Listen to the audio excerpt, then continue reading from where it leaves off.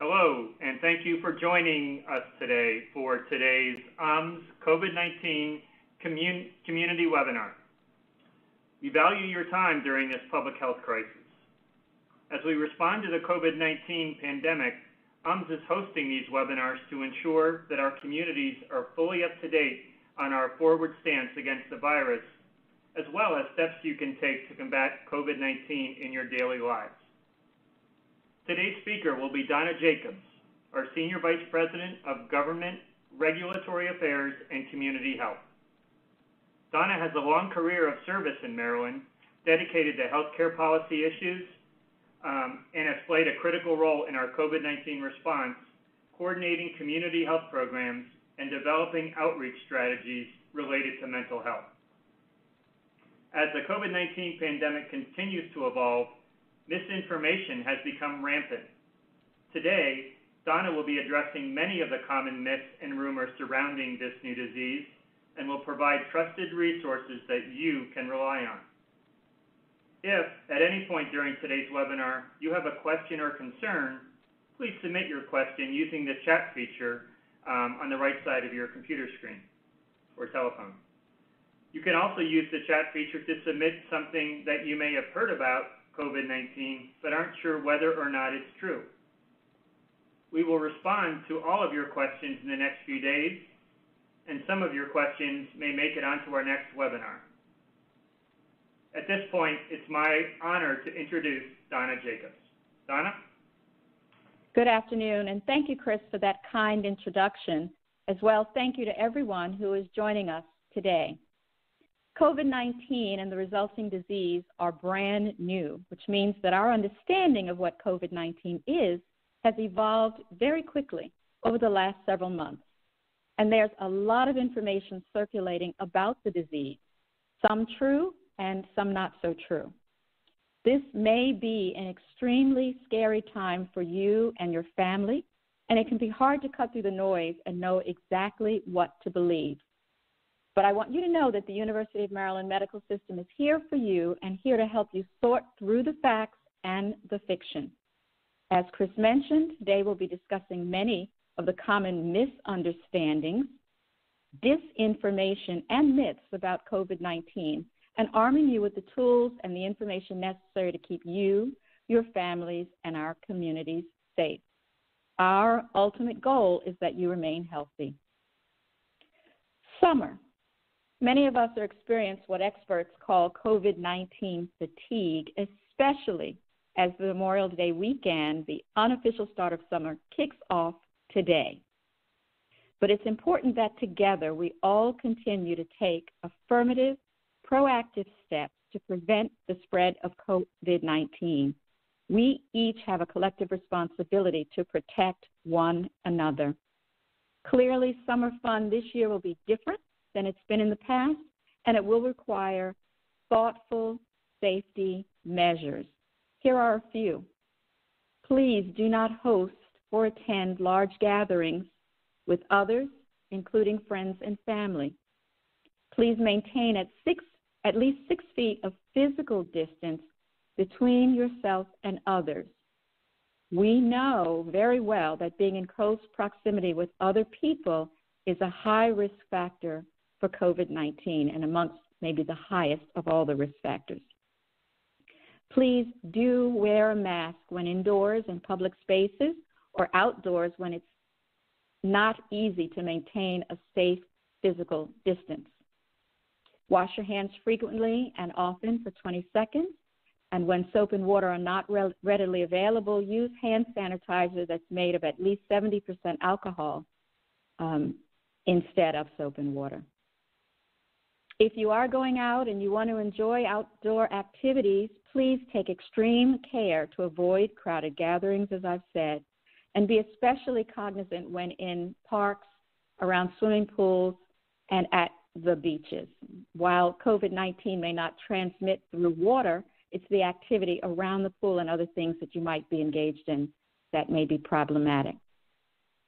If you do choose to travel, and as you go about your summer activities, please be aware of the local rules and restrictions.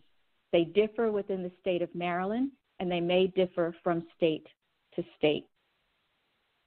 Before we dive into the individual questions, I want to be sure that you have resources that you can turn to as trusted and reliable and which are up to date on the COVID-19 virus. The University of Maryland Medical System, or UMS, has established a dedicated website on COVID-19 that can be found at www.ums.org/COVID. This website has an incredible amount of information, including tips on prevention of COVID-19, treating illness at home, and suggestions on managing your health and wellness. The website even covers topics like coping with financial stress and provides links and phone numbers to connect you with various outside resources, including crisis hotlines. UMS also has a nurse call line staffed by registered nurses 24 hours a day, 7 days a week, that you can call to discuss your concerns or possible symptoms. And that call line can be reached by dialing 1-888-713-0711. Also, during this trying time, caring for your mental health is especially important, and it is just as important as caring for your physical health. UMS has hosted additional community webinars through our Not All Wounds Are Visible series regarding mental health and specifically COVID-19. These webinars have covered topics such as how to manage your stress, helping children cope with COVID-19, and how to stay connected while physical distancing. You can find and replay any of these webinars at ums.org/notallwoundsareVisible, ums.org/notallwounds, and more mental health webinars are upcoming. You can also find updated and accurate information from the Maryland Department of Health by visiting coronavirus.maryland.org. And as well, you can go to the website for the Centers for Disease Control and Prevention, the CDC, by visiting cdc.gov/coronavirus. As Chris mentioned, you can also ask questions during this webinar using the chat feature to the right, and UMS will provide written responses within the coming days. We want to help, so please reach out. Now let's talk about some of the myths and the misinformation. Myth number one: I don't need to take preventive measures because COVID-19 is only harmful to older adults or people with underlying medical conditions. I've even heard that kids are immune. This, folks, is false. Anyone can contract COVID-19, and everyone reacts differently to the disease.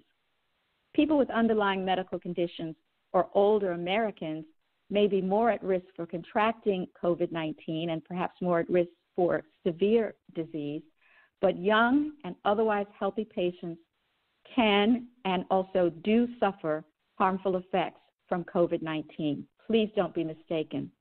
In fact, as late as this week, more than 50% of confirmed cases in Maryland with COVID-19 were people under the age of 50.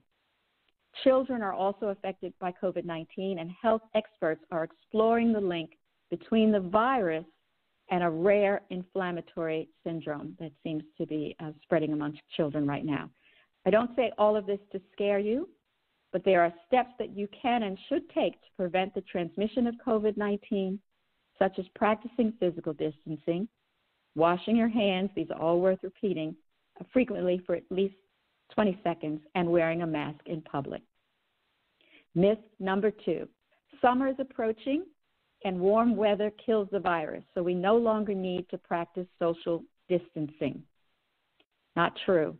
As summer approaches and Maryland moves toward reopening and recovery, we know it's tempting to head to the beach or fire up the grill for a backyard barbecue with friends. But this is a brand new virus, and we don't know all of the effects that the warm weather will have on the prevalence of the disease in our communities. Experts predict that the curve, or also known as the frequency and the impact of the disease, may not be just a simple up and down or a sharp drop, but rather we may have a series of smaller spikes and peaks that continue through the summer and into the fall. and especially so as people begin to move around more and the state begins to move further toward long-term recovery. To support our state's recovery or reopening, we must continue to make smart choices and to take steps necessary to reduce the spread of the disease. As Dr. Marcosi, the head of the Incident Command Center at UMS and a member of Governor Hogan's Coronavirus Task Force recently said, to continue to flatten the curve, we as Marylanders need to be consistently making the right choices. So, folks, we cannot let up. I know that many people, including many in the faith communities, have been anxious to return to quote-unquote normal, and that includes returning to religious services. It's important that we continue to take preventive measures, even at church, even always in our communities, and that where we can, we use technology, perhaps even to live stream services at home. We know this is tiring, and we know that so many of you are feeling so over it, but we're all in this together, and prevention is critical. Myth 3, if I'm not sick, I don't need to wear a mask. False. Some people who have coronavirus are asymptomatic, meaning that they have no symptoms at all. And some people have no symptoms at the beginning stages of the disease. Many studies have shown that people who are asymptomatic or pre-symptomatic are often highly contagious and can infect others without ever knowing it. As a result, the CDC recommends that everyone wear a mask, even one that's homemade, when in public to help prevent the spread of the disease to others. There are a few exceptions: children under the age of 2, people with breathing problems, perhaps, and people who cannot remove a mask on their own without assistance. In Maryland, face masks are absolutely required when riding in public transportation or inside any retail location. Wearing a mask is particularly important where maintaining a distance of 6 feet or more from other people is difficult, such as the grocery store or pharmacies and the like.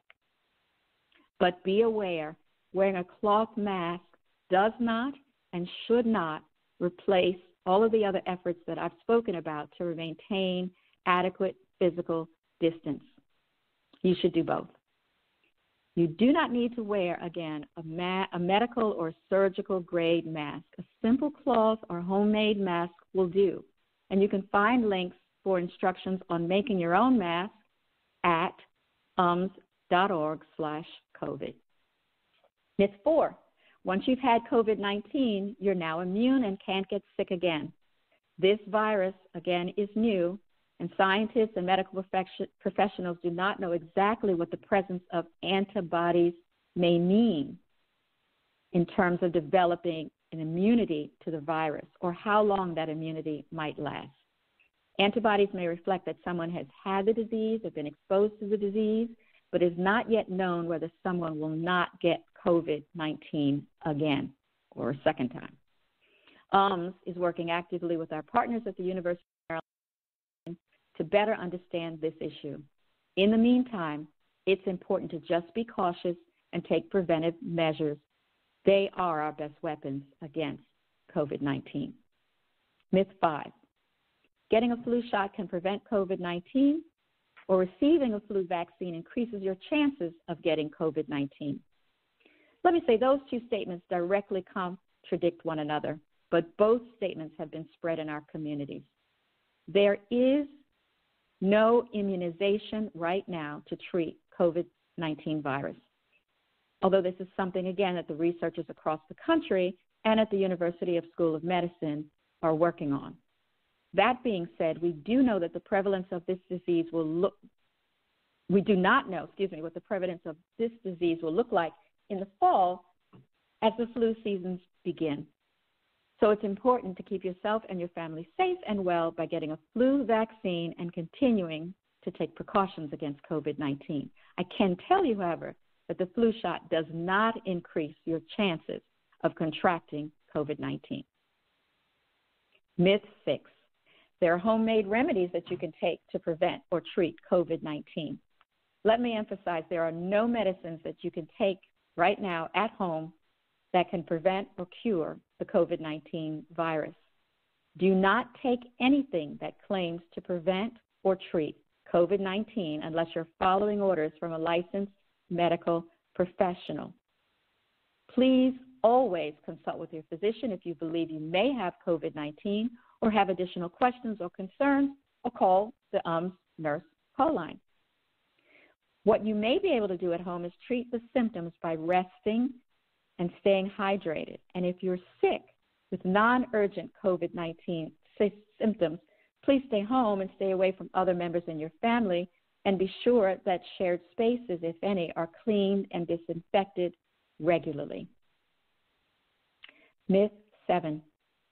It isn't safe to seek care at a hospital for non-COVID-19 medical issues. This is particularly important. No matter what happens, our hospitals are here for you. Our doors are always open, and we want to ensure that you have access to emergency care when you need it. We've implemented extra precautions to make sure that our hospitals are safe during this pandemic period for both our patients and our staff. Let me emphasize, if you are having chest pains, trouble breathing, or high fever, or any other symptoms that indicate a serious illness, including heart attack or stroke, please call 911 or come directly to the emergency department. Myth 8. Contact tracing isn't necessary and is just a governmental intrusion into my privacy. Contact tracing is part of Maryland's strategy to reduce the spread of COVID-19. In fact, it's one of the 4 building blocks that Governor Hogan has set out as critical in reopening Maryland. Contact tracing works by determining where a person with COVID-19 may have been in the days or weeks prior to a confirmed diagnosis of COVID-19 and identifying with whom they may have interacted. Those who have been in contact with someone with COVID-19 are asked to take action to prevent the spread of the disease, such as self-isolation, and to monitor their symptoms. If you receive a call from a contact tracer, they'll ask you about your health or COVID-19 symptoms. They'll never ask for financial information or personal details unrelated to COVID-19.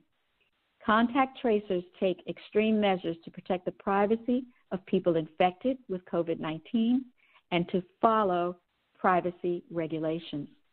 You can always feel free to ask a contact tracer for information to verify their identity if you're uncertain who they are. It's important that you help contact tracers do their job for the health and safety of your family and the health and safety of others in our community. We have received so many words of thanks and so many thoughtful gifts.